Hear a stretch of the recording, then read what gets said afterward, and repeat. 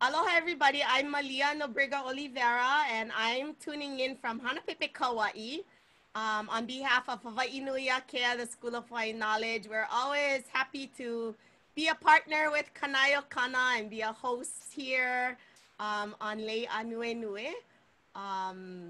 Yeah, so that's me, and I'm gonna turn it over to, I see in one of our cameras here, Auntie Davianna and Uncle Mac. If you guys can say aloha and a short introduction about yourself and your aina. Aloha, I'm Uncle Mac. Kama'aina to Molokaʻi, Ho'olihua, Hawaiian Homestead, Pala'o Moku. Awesome. Aloha, Uncle. Aloha. Aloha kako, Davianna, Poepoe, McGregor. I live in Ho'olihua with my partner, Dr. Emma Luli, and Mac is my neighbor. And Mac and Emma and I with Kanohowailuku and all of our community, we've been working to get a community-based subsistence fishing management area, which was Mac's idea, to have it for Mo'omomi for over 25 years now. Aloha, Anake. Kanoho. Aloha, wau Kanohowailuku o Molokaʻi kuone hanau. My name is Kanohowailuku Helm. Come from Molokaʻi. I live in the Ho'olihua homestead area.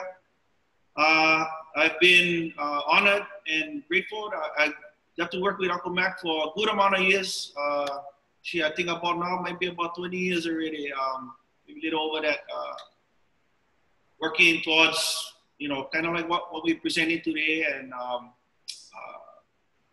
to continue what we're trying to do to take care of our place down in Maui. So thankful to be here, and mahalo for having us. Awesome. Mahalo. Keani, hiki ke ho'olauna. Aloha mai kako, aloha Malia, mahalo for inviting us to Kuka with you this morning. And aloha everyone out there, mahalo for tuning in and listening. I am Keani Rawlins Fernandez, born and raised Molokaʻi, and I am the council member for Maui County, representing Molokaʻi and the county at wide. And I've been waiting for this moment to have this hearing on the CBSFA for years, not nearly as long as Uncle Mac, Kanoho, and Davy, all of the champions. And so I'm happy to lend my support to see this through for our next generation. Mahalo. Awesome. I'm just really pleased to, I wish I could say we're all in the same room and, able to puliki and say aloha, but I feel like I'm in the same room with you guys and sending our aloha from Kauai. So from the other side of the pai aina all the way to you guys in Molokaʻi. And all our friends from Miloli'i and Kauai, I see them all coming on and they're saying, how's it? Uncle Mac, and that's Billy and Lila and all our ohana lay them. So yeah, let's get started. I know we have some slides to show. So our kako'o for hui malama o mo'omomi. I think, are we gonna go there or yeah, I'll turn it over to you guys.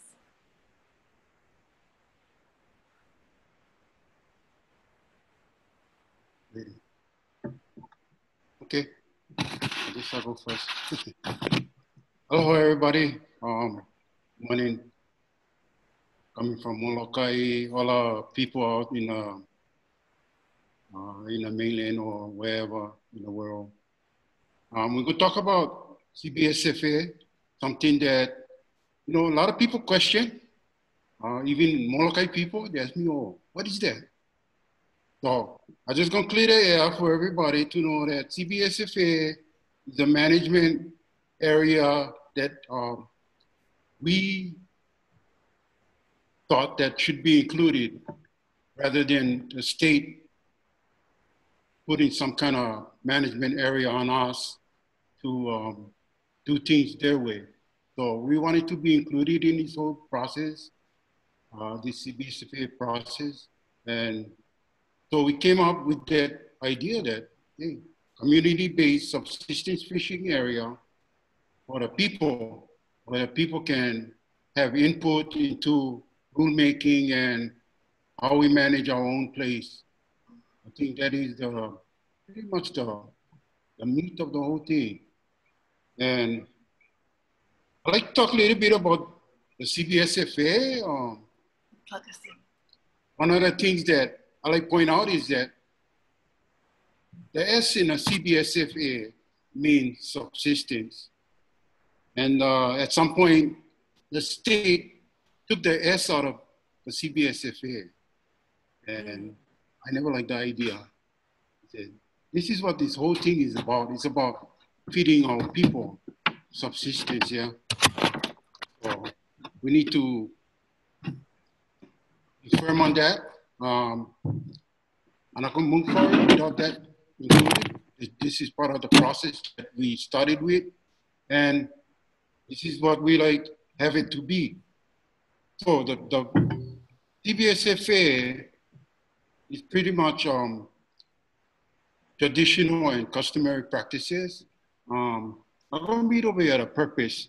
So the purpose of the CBSFA is to reaffirm and protect fishing practices customarily and traditionally exercised for purposes of native Hawaiian subsistence, culture, and religion.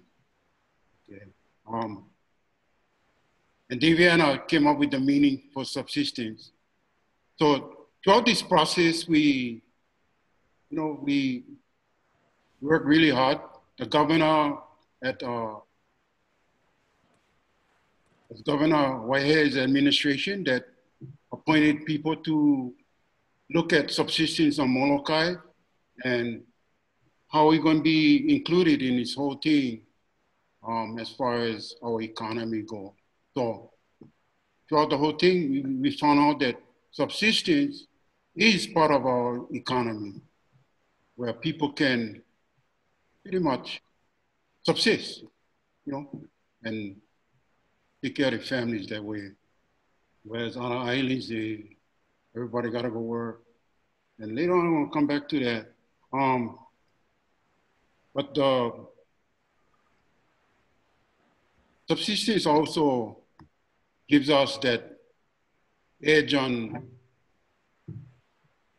kind of like not just taking care of our resources, but giving something back to what was taken away from us. So we like teach our kids, our future generations about what we're doing and all the stuff that we can recapture, and hopefully they can use that in their lives so that we don't need struggle. And right now we get a pandemic, the pandemic when it caused plenty care for plenty people, no more job. They cannot feed their families, get hard time. I know that. So for us, Molokaʻi, for myself, I can speak. The thing don't bother me at all. I just normal, I mean, this is the way I live in. Nothing will change. Still taking care of my family the way we always did, and no more pressure. Okay? My family is all good, but I feel for the families that getting hard time, and part of that is what we don't realize in a traditional way. We born with kuleana, yeah. So that kuleana, we kind of misinterpret at times. Some people think, when they wake up in the morning, they jump in their car, they're going to take care of kuleana in the office. That's not kuleana there. Kuleana no involve money. Kuleana is something that you exercise for your benefit and your family's benefit so that everybody can gain, from what you do. Like in my family, my kuleana was clean the yard, feed the animals, take care of plants, go fishing. My sister them take care of the house, they miliki when I go in the house, you know, they cook, they take care of inside part. So we get that kind of stuff going on in a social structure, in a family. So, and today people, they misinterpret kuleana. So the way I was born with that was that we have a purpose in life, yeah, and the Hawaiians call them kuleana. So we look at that today with the pandemic, like, what is the people's kuleana, the one, no more job now? Yeah. They get kuleana, but they just didn't push them on the side. They gotta go retrieve all that.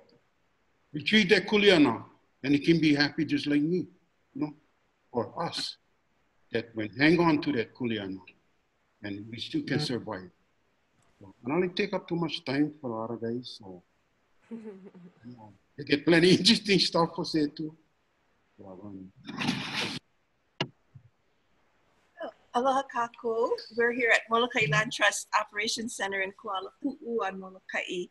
You can see that in Kanoho's screen.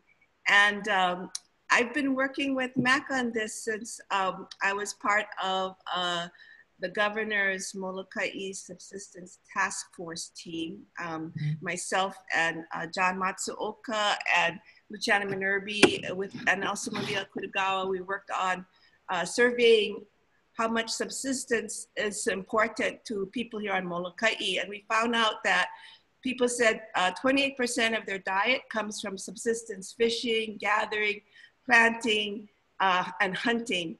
And for the Native Hawaiians on Molokaʻi, which we make up 70% of the island, 35% of our diet comes from subsistence. And for us here in Ho'olehua, the main area that we go is from Ilio Point to Nihoa. And you can see that on the northwest part of the island in the map.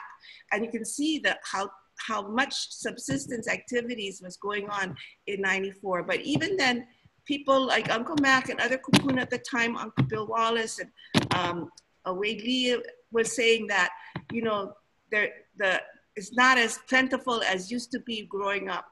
And so the community of the Momomi community came up with this idea, why don't we set up a community-based subsistence fishing area for the community? And the problem at the time was DLNR, they only have fishing management area, and most fishing management areas, you cannot fish. But we wanted to control, especially commercial take, but allow us to continue fishing. And you know, a lot of the science at that time was saying, no, you cannot have both management and subsistence. They don't exist together. If you want to have a fishing management area, you got to have no take. But this is a new idea that came from the community, not from DLNR, it came from the community. And the community said, no, we can, our generations, our ancestors taught us how we can still fish, but fish with sustainable yield. We can still fish, but still have abundance. And that's what this is about. And Mac and Kanoho and others here in our community have been showing that we can continue to fish and get our resources, but still manage so it's sustainable. But you know, why do we need this kind of designation is because commercial. And if you have commercial, that takes the whole thing out of the equation. And so, you know, there's a lot of decline in the resources. So we felt it's important to have some rules that the community can come up with, but we need the DLNR to control the commercial take. And that's why this community-based subsistence fishing area is important. And it's taken on interest from other communities. So you have Ha'ena on Kauai, and they were the first one to go the whole route.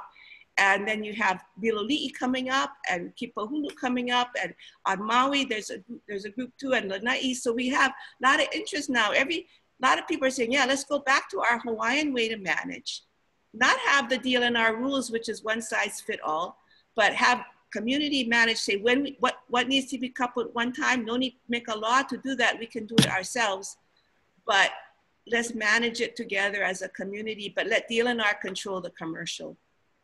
Aloha. Kanoho? Oh, okay. So we talk about some history, and then we kind of fast forwarding to the present, and you know what the proposal is and what the package is, but and what the rules are. But you know, I just wanted to just give a little something as to why we're creating rules. And David touched a little bit about that. Usually, you make rules because you get problems. Rules are for solution of problems. Yeah? And so, what we did was identify, find our baseline, identify, you know, the different species that we depend on for subsistence use, and then pick the measurement and then look at where the problem is at. And we identified 7 different species where it looks like we get some problems, we get some diminishing numbers. And there's a reason for that. There's a reason why we get numbers diminishing on certain species. One of the big things is commercial fishing. Another is sport fishing. And that's not, you know, a lot of our people, we like to blame the outside islands, you know, and sometimes the outside islands come and they take one time, they take plenty one time. And that's not good, but it's also us, you know, we sometimes we take too much too. So some of those species, and I'm gonna go over them kind of quickly, let's get some more things to cover. One is the uhu. The uhu is a sought after fish. And when I was growing up, I fortunate enough to go diving as a young man, as a young boy with some really good divers. My dad, my uncles, you know, all over the island. And I grew up in a time where you could go diving for a uhu, and you could catch it with a tree prong, and you could catch it outside of the hole, outside of the puka. The habit of this fish is usually to come out of the puka and swim into the puka and then give a turn to you, and then you can catch it with the tree prong. You can hook it with the tree prong. And then I got to see the change where the spear gun started to come, and other more better technology came out to catch the uhu. And then we started to see a decline in the uhu. It's pretty easy fish to catch. And for sport fishermen, you see that they target a lot of the blue uhus, the uhu uli uli. And the reason is that's probably it's the dominant of the school. It's the male, and the male to female ratio is about 1 to 5, 1 to 10. So people start to target the male, and without the male, they can't fertilize the harrow. So we got to see some of that population diminish, and hence we put a rule on that. And it's a bag limit of 2 per day, and plus a couple between April to June, which is its breeding season. So this slide here is from La'akea put this together, Kumaksan, and it was done for the month of April. And this is the kapu for April, because the uhu and the pole have kapu, they be spawning during that time. Let's move to the next slide, I think. But can you go back? Because I think we could still take, what's showing is you can still take 2 uhu and 20 kole a day. Yeah, but not during the couple time. And then the couple time is able to do. Yeah. So here, this picture here. So during the month of April, we're back in the month of April, you cannot take the uhu and the kole, but these fish are available to take, and a whole lot more of ocean resources and species. Get kumu, moi. Yeah, so there you go. Just abundant amount of species. And you know, this is tradition. Tradition is when the fish is in kapu, they're spawning, you leave them alone. So obviously they make more fish for the next time and the next time. And then you get abundance, you get an overflow.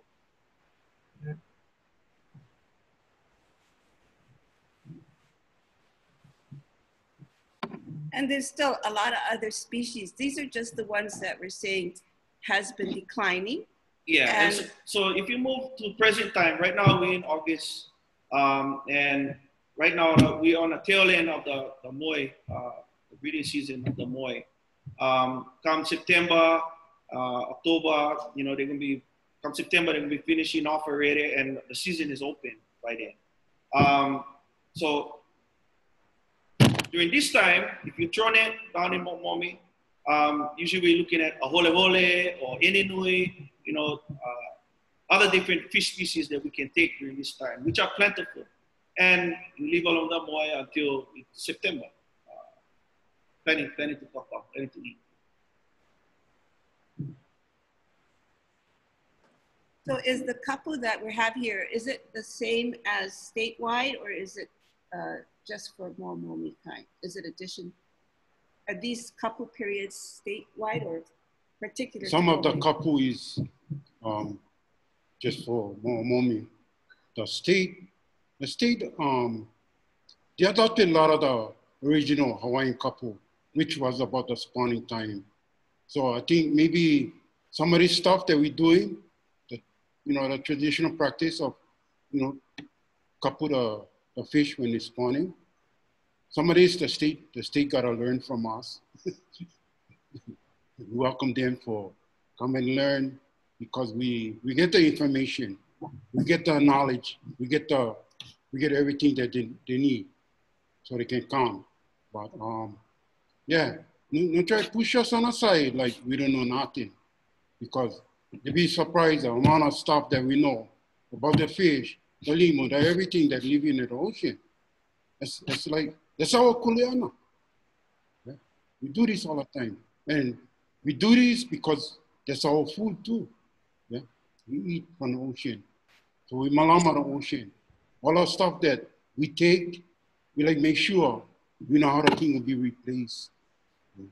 So it's really important to have knowledge of these cycles as they happen. So yeah, some stuff might be coupled at a certain time, but other species going to be open. Yeah. So it's not like we're going to couple the whole thing and it completely shut down. You're always going to have stuff to eat. There's no problem. I mean, I always tell people, you know, if anybody can find a better plan than what we have for more mommy, I'll be happy to sit down and have a discussion and look at all the good points, and we can add all this stuff in. But every time we meet, people walk out of the meeting, they don't like participate, and then they complain. So this is like the opportunity, the last opportunity for everybody. You know, come together. We still can do this. It's not like one done deal. We can change things around, but make sure the thing makes sense. Make sure you did your studies. Like me and Kanoho and the rest of the boys that work with us, we put in a lot of hours in that ocean to confirm and to justify what we're doing over here. It's not something that we like make up to stop people from doing. This is something that we need to do. So also in this picture, you can see Kawa'aloa Bay. And can you tell us, Uncle, why Kawa'aloa Bay is special and what you think needs to be done to protect it as well? Yeah, so when I was growing up, we never used to fish in there. Well, as far as jumping in the water, yeah, everybody fish from shore, Poepoe and stuff like that, Pikopi, Pikolimo, or from the shoreline. So some of the older people, when I used to talk with them, they say, oh, they play couple, because if you look on the shoreline itself, you can see all the baby fish. You know, came to a point where I never had the baby fish, so it's kind of like scratching my head and where the baby fish, you know? They're not there. So as time went on, I see sometimes get, sometimes no more. But then I started to see one pattern. And just about when a fish started spawning, you see the baby ones, they come in. So it's the nursery. They're going to come in there because it feels safe. There's everything that they need in there to survive. And old people knew that. So even some of the archaeological digs that we did down there with the archaeologists, you know, say that, you know, all these people that lived there, they they knew the place was a nursery. And we like treat them that way. Nowadays, people go down there and they dive in the water, and naturally the fish can get scared and they're gonna run away. And we don't like that. We like the fish come back in that place where they belong and they can feel safe. Just like Hanama Bay, yeah? You know about other fish, they're gonna stay, they're gonna come back. So we like treat our bay down there the way it should be treated. Yeah, so maybe Keani could share with us what some of her generation thinks about these rules and this community-based subsistence fishing area. Hello, Auntie Davy. So I think, you know, what Uncle Mac shares and what Kanoho and Auntie Davy is sharing is really important. So for the next generation, you know, protecting what we have now and standing not from a standpoint of scarcity, but of how can we ho'omomona our resources? How can we grow it and make sure that my children, my children's children, and all of our next generations, 7 generations from now, will have resources left in these areas that are significant to our community and our culture. And so the first point is that we need to protect what resources we have now. As Kanoho was saying earlier, you know, back then there was such an abundance, and after years of documenting and recording, and you know, and Kanoho and Uncle Mac said this, that they helped to gather this data themselves, so they know, they've seen it with their own eyes, the depleting and diminishing of the populations of these vulnerable species. So to make sure that you know, our generation today and seven generations from now will have resources. The second point is that without these resources, we won't be able to pass on the kind of ike that our kupuna shared with us. And you know, that's exactly it. You know, raising our children as our kupuna were raised by their kupuna in how to gather, in what areas should be protected because they're nurseries, for example, like kava'aloa. So that type of generational ike is really important to also protect. That's a really important resource sometimes that is overlooked as well.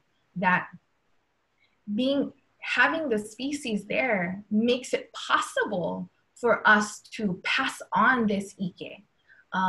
We see, for example, limu ele it's hard to come by now.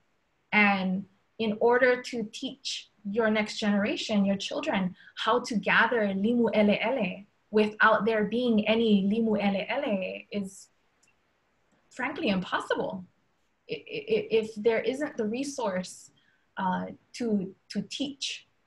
So the resources that we're talking about is not just, you know, in the ocean, on the shoreline, but also our ike kupuna that needs to be protected. And I wanted to add, so as a council member, as a legislator, I know there's a lot of misconceptions. And so it's really important to see what is in black and white. What is the letter of the law that is being proposed? And so in this proposal, in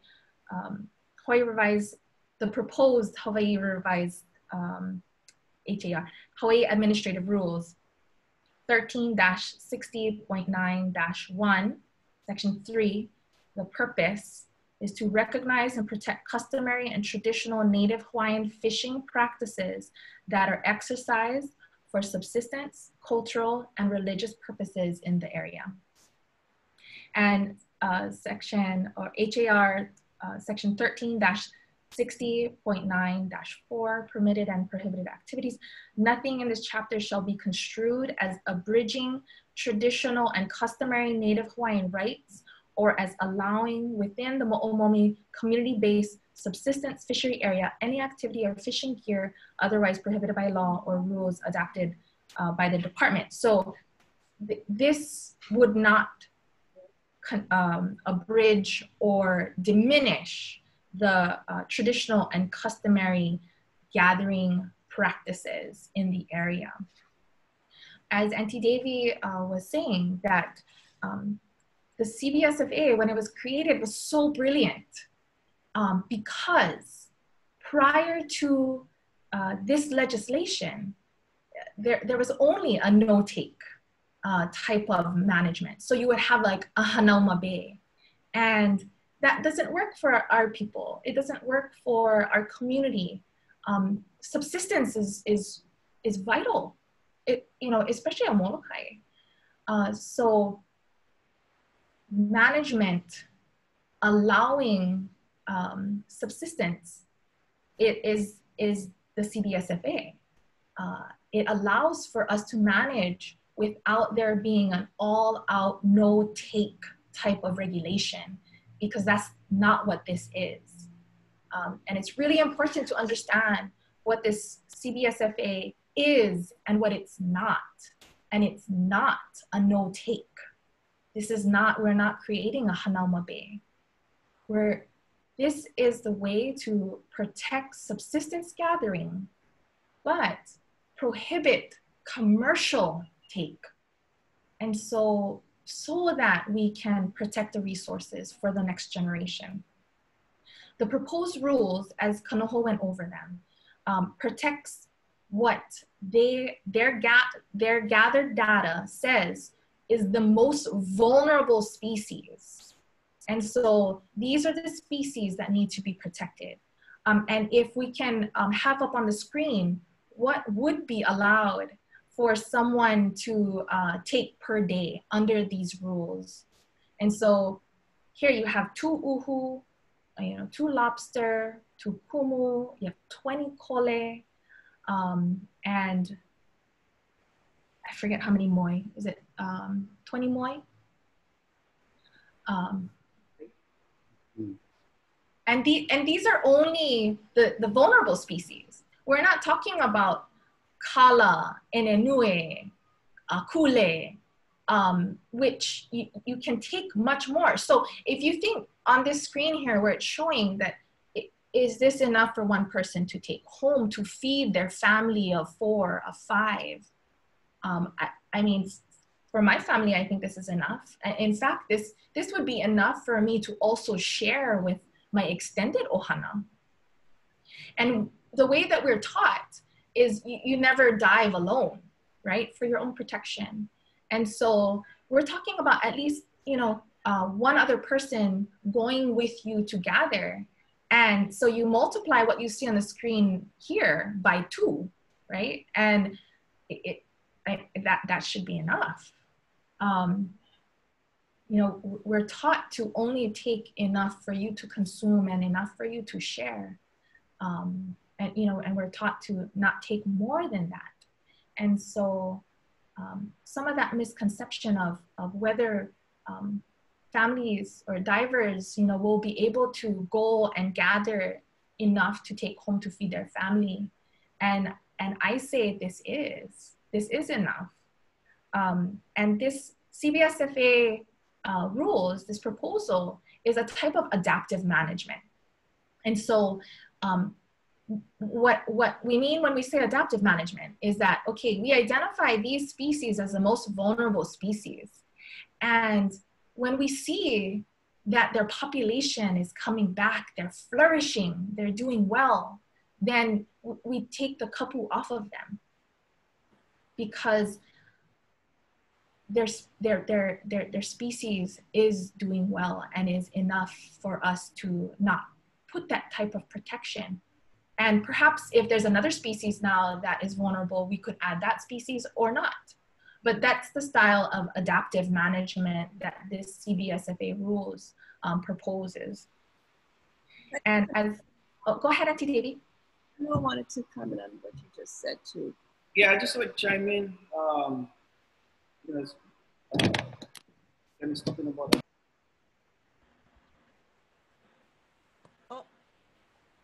Auntie Davy, you gotta turn on your mic. Yeah. Yeah. Yeah, we can hear you. So to give an example, sort of adaptive management. And so we have the kole, and we have a bag limit of 20 per day. You know, just to go back a little bit, kole is a fish that is very sought after from our people. Well, I would say about 10 years ago and 20 years ago, you would always see it at luau's, you know, only kole on the line for fried fish, and not much any other fish, mostly kole.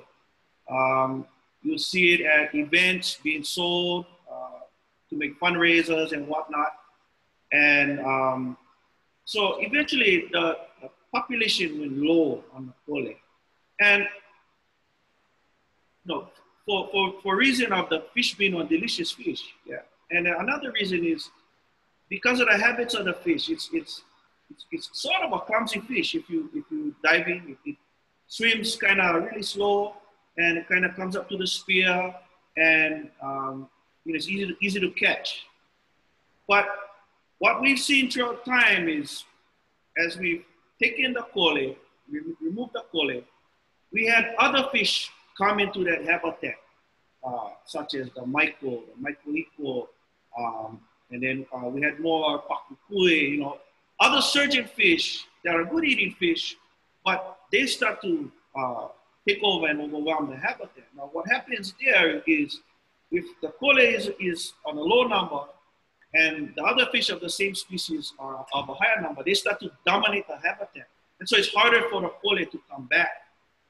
But with this system here, and we learn how to eat some of the other fish, like the maiko, like the pakukui, like the maiko'iko, and we start to take them and take more of them and open up the habitat for more of the kole to come back. And then we start to enhance our habitat.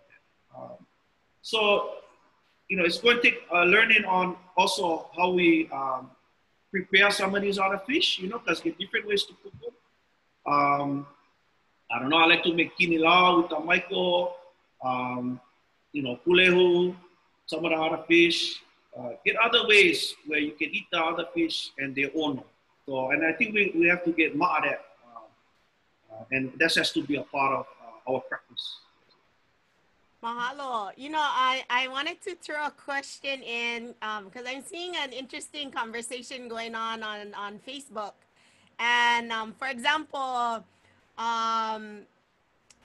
you know, I think some people may be hearing this for the first time. And so for one thing, they're like in full support. They're like, you know, yes, we need to learn from our kupuna from generation to generation. Our ancestors have brought wisdom, knowledge, and to be sustainable.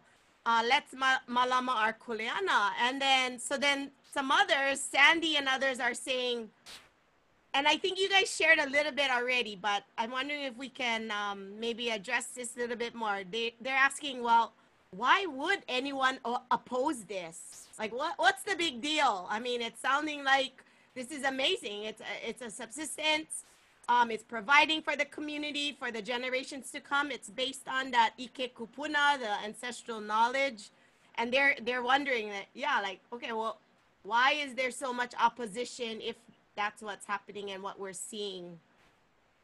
So I can.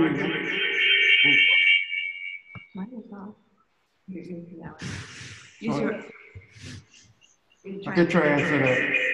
Okay. One mic. Oh, there we go. Only one mic can be on, so. And then the other one has to be, it worked good earlier, Auntie Davy, how you had, oh, okay. Yeah. Oh, gotta turn down the volume. On one. Yeah, Auntie Davy, turn your volume all the way down. Okay, now let's try and unmute.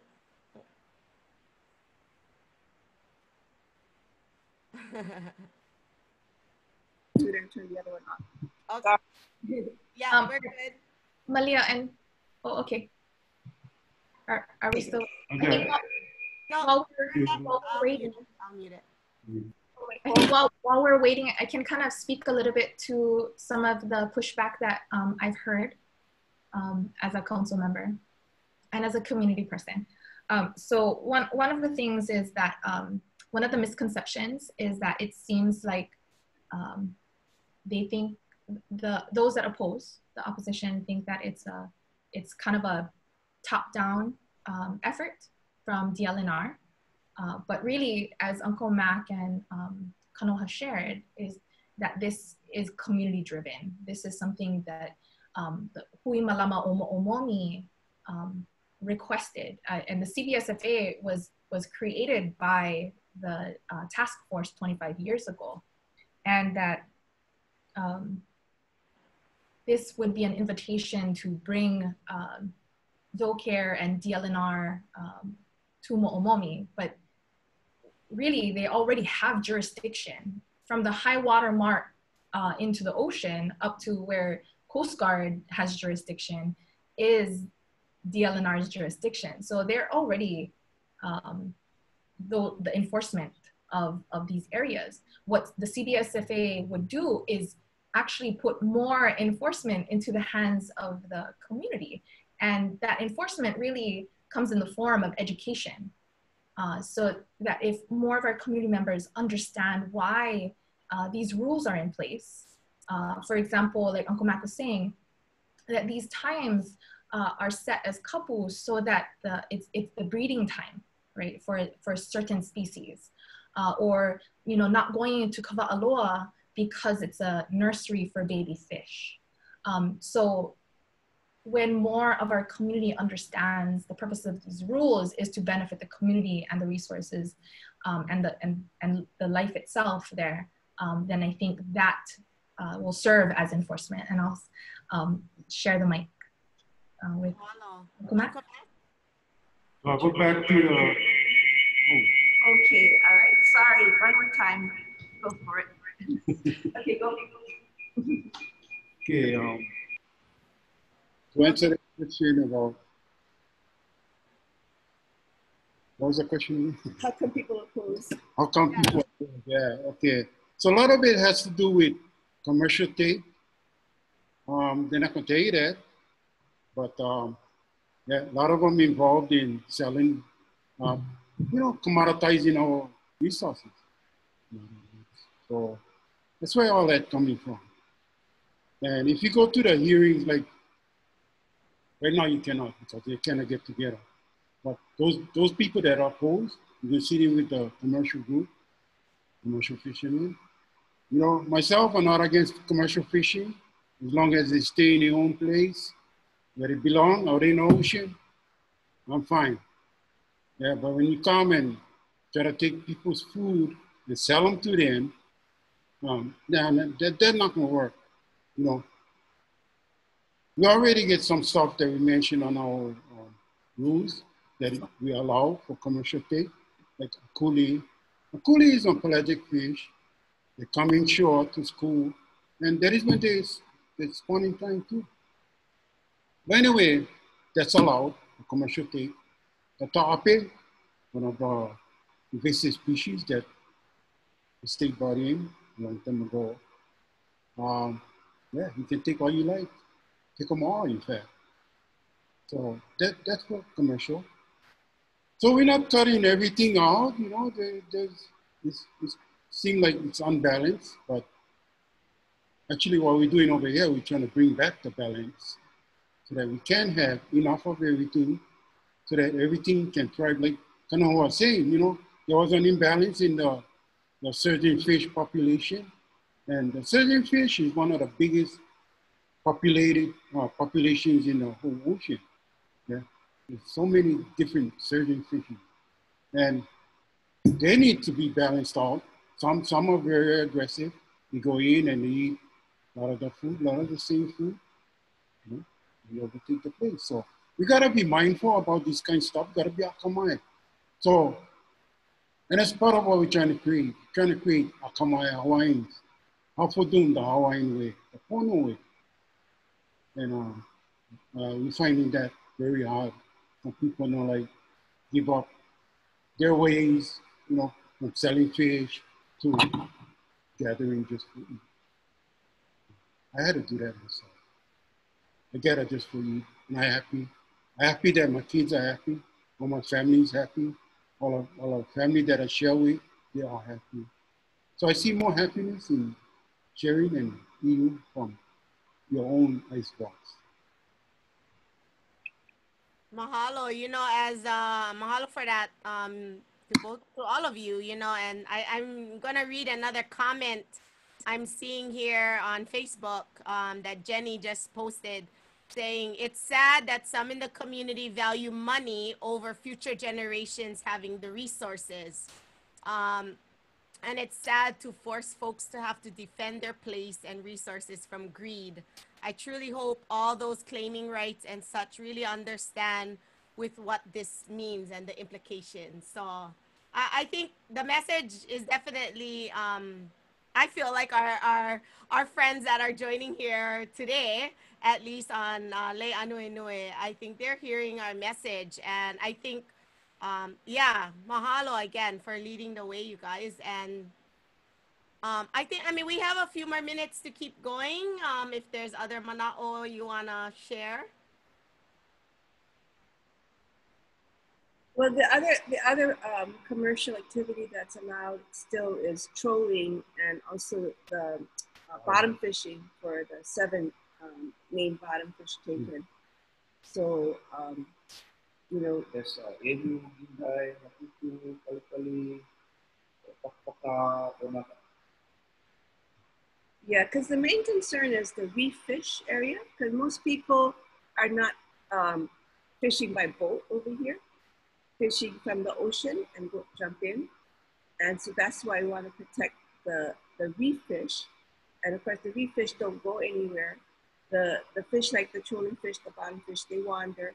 But these fish that we're most concerned about are the ones that are resident along our shoreline over here and out 1 mile. And it's based on a traditional, the traditional way that Hawaiian managed our resources was the area from the shore out to the reef, or if there was no reef, out to 1 mile, was always for the people who lived in that area. And people from outside that area don't come and take from that area. So this is a way to protect it, at least from the commercial side of things. Mm. And I see another question here.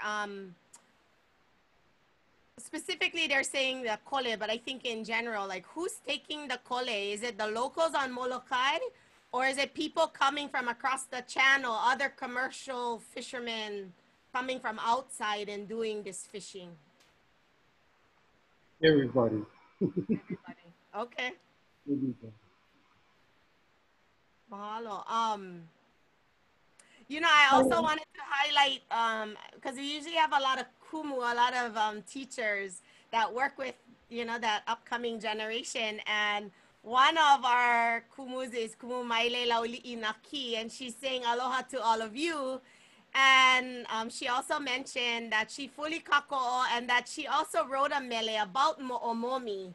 And it's called Eola Mau o Mo'omomi. And, you know, mahalo Kumu Maile Lauli'i for sharing that, because that is definitely a way for us to continue the mo'olelo and share these stories with that next generation too. So for all of our kumu out there, I mean, Maile Lauli'i, maybe you need to share the mele and we can share it with the larger community, and that can be a part of your testimony that maybe you and your students submit. I think that would be a great testimony in itself, you know, where if your classroom of keiki and your community can submit that mele and why it was so important for you to write this mele. I think, I don't know, it's giving me chicken skin as I say that. Like, I would love to see that as a testimony being submitted. I think that's a beautiful way to say why you support the CBSFA. And so if any of our haku mele out there or poem, you know, slam poets, and all of you want to do something very creative, that's a perfect kind of submission as testimony. And I think we have some slides. Oh, go ahead, Auntie Davy. I see you want to say something. I wanted to talk about how you can testify. So the public hearing is being held on August 19, and it's from 5:30 p.m. to 9:30 p.m. and it's going to be on Zoom. And so you can go on the DLNR website and put in Mo'omomi and the CBSFA, and it has the information about how you can sign up to testify by Zoom. Everybody has 3 minutes to testify by Zoom. But in addition, you can already send in from now until August 26th written testimony and turn it in by email or by mail. And in addition, on every island, there's going to be one place where you could go and testify in person for 3 minutes. But it's not like it's going to be a big community gathering at one place, because we all know we have to have only 10 limit. So what they're going to do is, say if you're on Molokaʻi, you go to the Kuala Pu'u Charter School, or on Oahu, you go to the BLNR boardroom, or on Kauai, the Veterans Center. And what they're going to do is that you go in one by one and you sit with the hearing officer with your mask on, and you give your testimony and then come out. But you have to apply for that also, to let them know, register to say you want to go and testify in person Wednesday, August 19, from 5:30 to 8:30. And then they'll give you an assigned time to go. If you forget to do that and you still want to go, the spirit moves you to go show up. If you're on Maui, the DAR office, in Kona, the Natural Energy Lab, wherever you are, you can still show up, but you gotta wait for all the people who registered before you have a turn to testify. So the better way is to, Morpa'a is already registered to do it online through Zoom between 5:30 and 8:30, or send us a written testimony to the DLNR. Awesome. Yeah, thank you for all of that. And I see our Kako'o Mo'omomi putting all of the links both in the Zoom chat as well as on our Facebook chat. And so, you know, for all of you out there, whether you're watching the live or you're watching a recording of this, please click on those links and find that voice. You know, however, wherever you're coming from, we encourage all of you to share your voice in that creative way. And I like it that it's being done on Zoom, because, you know, so many of us, like Molokaʻi and Kauai and all the others, when these hearings happen, a lot of times they're happening on Oahu, and so then we don't have the resources to fly. So I'm hoping that this really sets a precedence for future work as well, so that others like us on all the islands can really be a part of a process like this and give our voice and lend our voice. So before maybe I bring up my closing slides, do you guys want to share some last mana'o? And I think we have another slide to share too. Well, this is for Mo'omomi, but really why they're having the hearings on every island is because a community-based subsistence fishing area can be on any island if the community wants it. And so they want to, it's kind of a hearing to say, well, should we even have this kind of community-based subsistence fishing kind of area? And that's what's at stake here. You know, the opponents think if they can stop it here at Mo'omomi, they can stop it on every island. So if you believe it's important for your island too, it's really important to come out and support us for this one, because if we can continue along the path Ha'ena has set in getting Puka through, then all the islands can also have this for their areas. Kanoho? You're good. I just wanted, Go ahead. No need move. The audio is good. Oh, okay. No, Auntie. We're good, yeah. I just wanted to say, for any of our people on Molokaʻi watching, just wanted to say that and encourage families to continue to go and gather and take care of their ohana, because you know, overall that's how we take care of each other, is we go holo holo and we share what we have. And I love seeing ohanas down there, and you know, families coming together and taking care of each other. So I just like to say, you know, I hope that continues, that because that carries on our culture and our traditions. Families coming together.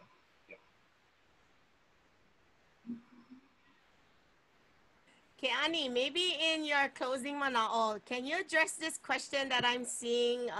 And I think it's a good one, because in the role that you play too now, you maybe can shed some light on this to our community. So they're asking, like, why can everybody from all the islands submit testimony on something that's for Molokai and for Mo'omomi? And I think Auntie Davy said a little bit about that because it's this larger thing about CBSFA, but yeah, we have a few people asking that, like, so why do all the islands have to give input on this? Mahalo Malia. And so, yeah, so as Auntie Davy was saying, you know, not only does it make it possible for other islands, but there are other areas that are waiting for DLNR to finish Mo'omomi so that they can be next up. They've been waiting for a number of years now for us to complete this so that they can protect their areas. And so moving this forward, you know, doesn't just help Molokai, but it also helps our ohana on the other islands. As Auntie Davy said, Lanai has been working on one. We have Maui, Hawaii Island. And so all these areas are wanting to protect their subsistence gathering from outside commercial interests coming in and, you know, just raping the resources. So I want to mahalo you, Malia, for, you know, providing us this platform to Kuka, and mahalo everyone for, you know, signing in and asking your questions, getting involved, and for, you know, helping us to protect our resources for the next generation. So important. So, you know, again, you know, the hearing is going to be on Wednesday, August 19th. And if, you know, you support this and other CBSFA efforts, you know, to kako'o, absolutely. And, you know, I'll definitely echo what Kanoho is saying. You know, I love to see our family, our ohana, our island come together, you know, on this and after this, and, you know, malama each other again. So, mahalo. Mahalo nui to each of you, and I'm gonna read this comment that Mehana Vaughn is sharing on our Zoom chat, and she said the Ha'ena CBSFA only passed because so many people and communities across Hawaii took the time to testify and to support. And so mahalo to Mo'omomi for leading the way. And please, she's putting out the kahea, please send in testimony and support, and share your mana'o, you know, as we were sharing earlier. So mahalo again to each of you for the work you're doing and for leading this. Maybe if our kako'o can put up that last slide. Yeah, there we go. So as we kind of wrap it up, maybe we can, you know, we would encourage all of you to share a one-word takeaway or your mana'o in the chat box. We would love to review that and take some time. And, you know, if you feel like other ohana members or other teachers or others in your community need to hear this, please go share the video with them. It is being recorded. It's being shared on all of our partners' Facebook pages. And I'm seeing some of those words come in already. They're saying momona, emau. And I'm sure on Facebook we'll be seeing more. Legacy is another word. Lako, onipa'a. Mahalo, that's great. We're loving that. And so we're seeing pono is also another one. So mahalo again, everybody. I'm gonna bring up my closing slides, and you know, next week we're gonna be having more mo'olelo around Lawai'a Pono. So I know we're finalizing who our speakers are, but before I do that final announcement, you know, we encourage all of you to go on to our survey And you can find that at kanaiokana.net/survey. And it takes a few minutes to do it. And we'll share the results with our presenters as well. But we want to know how we can serve you better. What did you think about today's presentation? Yeah, did you learn something new? If you have other ideas of other shows or episodes that we could host with other communities or practitioners, let us know. If you want to stay connected with us, that would also be a good place to share your email and opt into that. So as I was saying, next week, Friday at 9 o'clock, we invite you all to come back for a continuation of this mo'olelo. And we'll bring on some other practitioners from other communities. Maybe we'll have someone from Ha'ena sharing about their experience. And then I think we're also hoping for some other community representatives from other communities that are hoping to take this next step as well. I also invite all of you today at 12 p.m., every Friday at 12 p.m. actually. After this, you can come back and so funny, we're talking about kole. So our show is called Aikole. And really that refers to the ono of the conversation. You know, so bring your me'ai and aikole. It's all done maka'olelo Hawaii. And that's a good metaphor, I think. You know, we don't need to have the actual kole. Like no matter what you're eating, if it's the waipa kalo that I got yesterday, or a little bit opai here and there, that's that ono, that aikole. And so today we actually have two, I believe, from Moko Ke'ave that's going to be talking story with Ekela Kani Aupio Crozier and Aikole Kole with each other. So we hope you guys can come back at 12 o'clock and join in to that conversation with Ekela and our friends. Let's see. So again, a big mahalo to our ohana from Molokaʻi, from Hui Malama o Mo'omomi, for our kako'o from the Kua organization. And always a big mahalo to Kanaiokana, to Hawaii Nui Akea, and all our partners who really help make this possible, to provide the platform. And again, share this with all your ohana so we can all be clear and have that clarity that we need, so that we can kako'o this amazing effort. So aloha nui, everybody. Have a beautiful weekend and come back and we'll see you again.